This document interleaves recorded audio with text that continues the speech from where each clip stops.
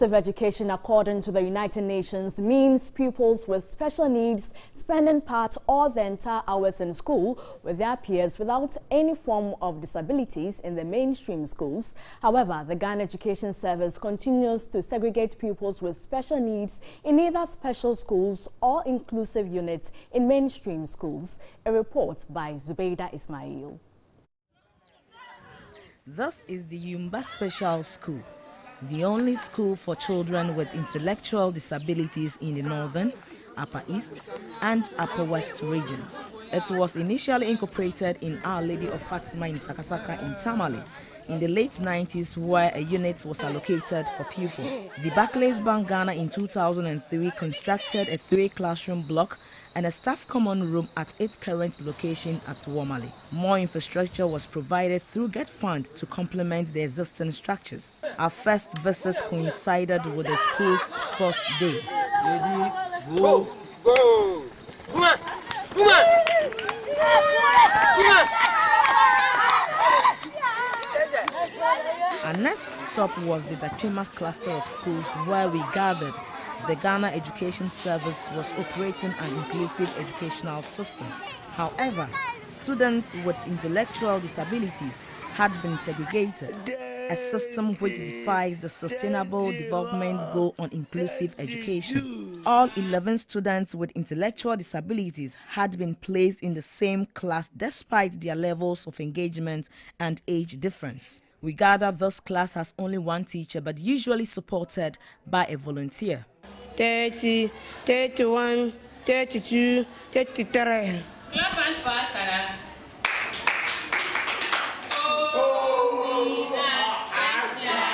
The UN's Convention on Inclusive Education defines inclusive education to be a system where special children are put in the mainstream in the same class with children without special needs.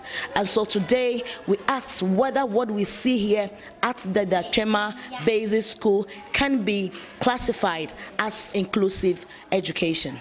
In the class 4 of the same school is Zakaria Al-Hassan. However, 12 years Al-Hassan, though intellectually disabled, has defied the educational authorities. He prefers to be with his peers and has progressed from basic 1 to 4. His difficulty in reading from his textbooks due to his condition was evident. The Sustainable Development Goal 4 focuses on eliminating disparities and ensuring equal access to all levels of education and vocational training. We don't want to sort of put them in the system and then they are formally evaluated, examined, and then there's some sort of promotion for them. No, just to keep them in the school, socialize them.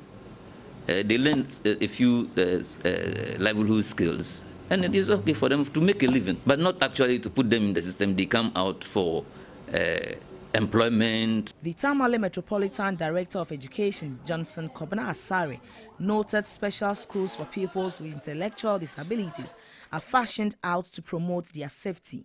These children are seen as spirit children. The recognition and attention that is given to the rest of the children, the same is not extended to these children. So they feel despised, and to the extent that sometimes when the parents see that there's a visitor coming, they go to hide. Teachers do it in a very diplomatic way. He insists special education in teacher training institutions, though compulsory, must be enforced if the country wants to make a headway. Before Ghana be sanctioned, there should be a study of the situation. Is it deliberate? Is it lack of facility that we are not putting them in the mainstream? What are the challenges? Do we have the capacity to mainstream all of them? If not, then probably we may need some technical advice. He advocated intensive education on the right of children with disabilities to serve as a catalyst in ensuring equity.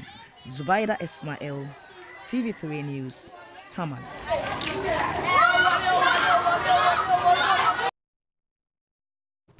You're still watching